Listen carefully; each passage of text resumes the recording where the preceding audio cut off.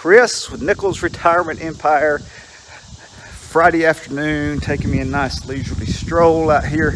Very nice today. It's nice to be able to do this on a Friday afternoon. Going to go to a football game tonight. The local high school where I used to work, I try to go to all their home games. So may do a little video on it that. But I'm concerned because it's occurring to me that I'm probably going to have to pay. As a school board employee, I did not have to pay to go to games in my county because there's a lot of high schools.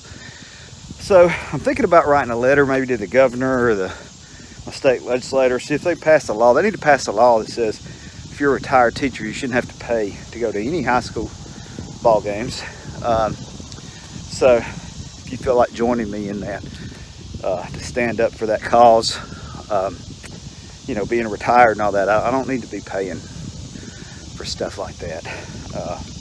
But anyway, let's talk about football. Since I'm talking about football, let's just continue that.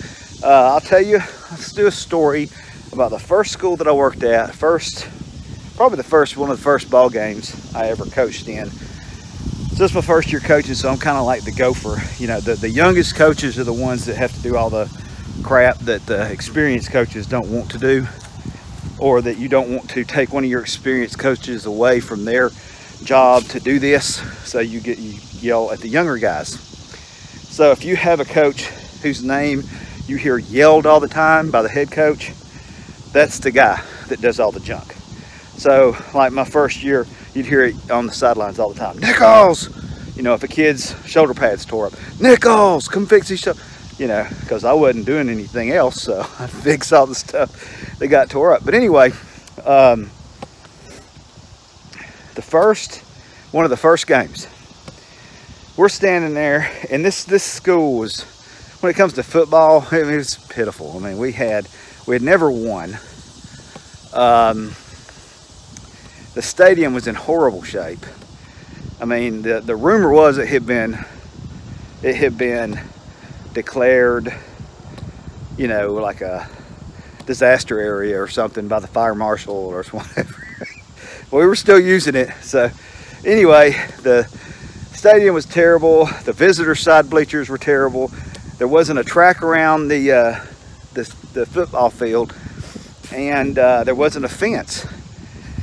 And the field itself was in bad shape because everybody in the world used it. I mean, you could just go down there on the weekend and take your dog and your frisbee and play around with your dog on the field if you wanted to. You want to have a picnic, family reunion, just go ahead on the football field. You know, and it was in the mountains. There wasn't a lot of flat land around, so it was a nice big flat area, and people liked to use it, the community. So anyway, and then PE and recess, like all the elementary school, the middle school, the high school was all on the same campus, so everybody used it for whatever reason, anytime you felt like it. So anyway, we're getting ready for the ball game. Band's playing, and the officials come running over there, and they start saying a bunch of stuff to the head coach, and the head coach yells, Nichols! And so I go running over there. What is it? He's like, listen to them. And so the officials are like going, there's a bunch of holes down here right in the corner of the end zone. It's in one end zone corner, and they're everywhere. Somebody's gonna break a leg down there, you know.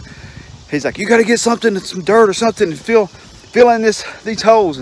Okay. So me and one of the other coaches, and this other coach was, he was like a bull in a china shop, man. He was the kind of guy that if he walked in to somewhere, something was getting tore up, you know. He was just everywhere, you know, big old guy. So anyway, they send me and this guy to go find some dirt. And so we grab a couple of buckets, and we grab the gator, and we go riding through the campus. And I'm like, where are we going? He's like, I know a place where we can get some dirt. And I'm like, okay, all right, let's go. And so I didn't know where we were going. So we go driving, and we drive behind the elementary school. And I'm like, what are we doing back here? He's like, you'll see. So we get back there, and there it is, the kindergarten sandbox. we start shoveling up all this sand, filling up these buckets with sand, and I'm like, can we get this sand? He's like, yeah, we're getting the sand. So I'm like, okay. So we go back up to the football field. Of course, the whole stadium is waiting on us. So here we come with our little buckets of sand. The whole football game's being delayed. And we, we go down the corner and we're just slinging sand everywhere. And we start looking for these holes. And I'm thinking like, well, maybe a gopher or something dug a bunch of holes. Or a groundhog or something, But it was all these holes. And they were about as big around as my fist, like that. About that big. And they were everywhere. I mean, they were all over the place. And they were right, like the guy said, they were all like right in the corner. So we're like, what in the world made all these holes? So, we played the game. We got the hose filled up enough to play the game. And then we were all talking about it. We're like trying to figure out where these holes came from. This is so weird. It's like this is a total mystery. So the next Monday, I'm in the cafeteria and I'm talking to the other teachers. And they were like, what happened at the ball game the other night? How come the game got delayed? And I'm like, oh, I said, there's a bunch of holes down there. And we had to fill them up with sand. Of course, now I'm sure all the elementary school teachers got to work on Monday and wanted to know what happened to all the sand in the sandbox. I never heard anything about that. So I don't know if they ever solved that mystery or not. But anyway, here's a small town, so I'm sure they probably heard what happened. So anyway, I was telling them what happened. And one of the teachers goes, oh, well, I know what that was. And I was like, well, what was it? Well, she was a PE teacher. And she said, well, we're doing a unit about track. So I was going to teach, the guys how to throw a shot put. So we got in the corner of the end zone because, a shot put, you got to have a 90-degree angle. You get in the corner and you throw it and then you measure how far it went. And I'm like, oh, wow, that's really great. Yeah. So, I knew enough. I was young enough to say something to her, but she was old enough to be my mama. So I was smart enough to treat her like I would have treated my mama, and I kept my mouth shut. I didn't say, wow, that was really stupid, or I just kept my mouth shut. And so I told the head coach and the other coaches when they found out. Of course, they were just all hot, because we were all really young, really serious about football, how important it was. And so we were all just so mad. But I guess she got addressed about that at some, or not. Because like I said, it wasn't too important at that school. Football doesn't matter. So yeah, there was probably some elementary kid, kindergartner, something like that went down to play in that sandbox on that Monday morning in 1989. Probably got down there and couldn't play in it. Pitched a fit, got in trouble in school. Just sent them on a downward spiral, messed up their whole school career.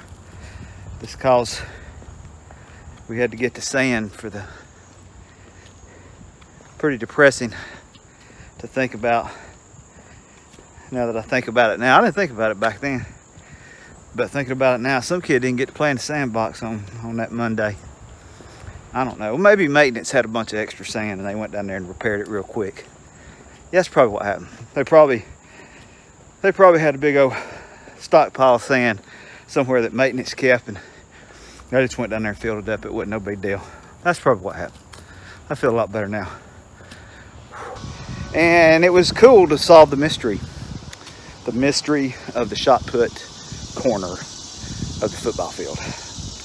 So I guess I proved my worth by solving the mystery. Pretty smart guy. So I'm gonna go to the game tonight. If you have a game to go to, have a good time, enjoy it. Nichols Retirement Empire, thank you for watching. Thank you for subscribing, people that subscribe, and have a good weekend.